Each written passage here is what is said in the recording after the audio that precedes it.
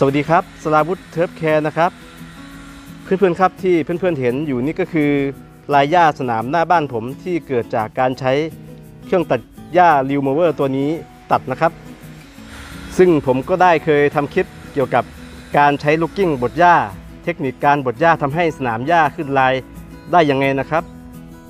แต่ก็ยังมีเพื่อนๆหลายท่านยังสอบถามผมเข้ามาอีกว่า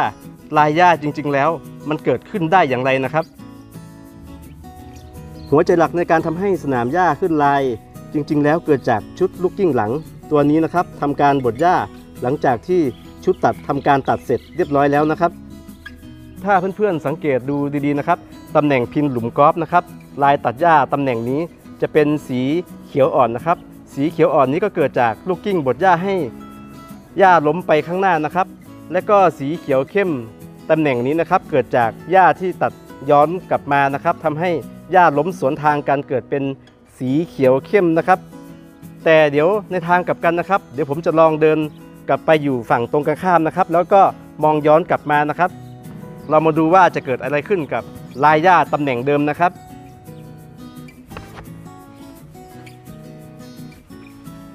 เพื่อนๆครับถ้าหากว่าเรามองย้อนกลับไปที่ตำแหน่งพินหลุมกอล์ฟตำแหน่งเดิมนะครับลายหญ้าก็จะเปลี่ยนไปแล้วนะครับจากสีเขียวอ่อนก็จะเป็นสีเขียวเข้ม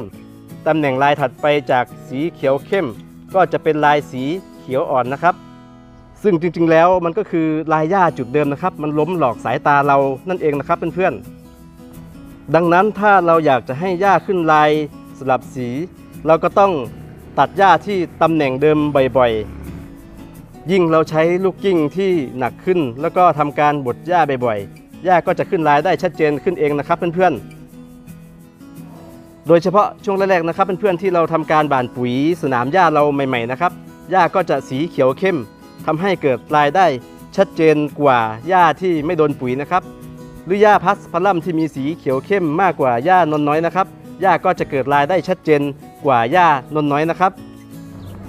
และเทคนิคอีกอย่างสำหรับคนตัดหญ้าที่ชำนาญแล้วนะครับเขาก็จะเข้าลายตัดหญ้าที่เป็นลายสี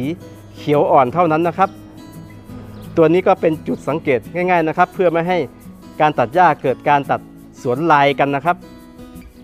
โอเคนะครับคลิปนี้ก็เป็นคลิปง่ายๆนะครับไม่มีอะไรนะครับก็อยากจะอธิบายขยายความจากคลิปที่แล้วนะครับว่าลายหญ้าจริงๆแล้วมันเกิดขึ้นได้อย่างไรนะครับสำหรับเพื่อนๆที่ยัง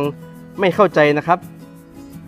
ถ้าชอบคลิปนี้ก็ฝากกดติดตามกดไลค์กดแชร์กดสั่นกระดิ่งให้ด้วยนะครับสราวุธเทิร์ฟแคร์นักดูแลสนามหญ้าครับ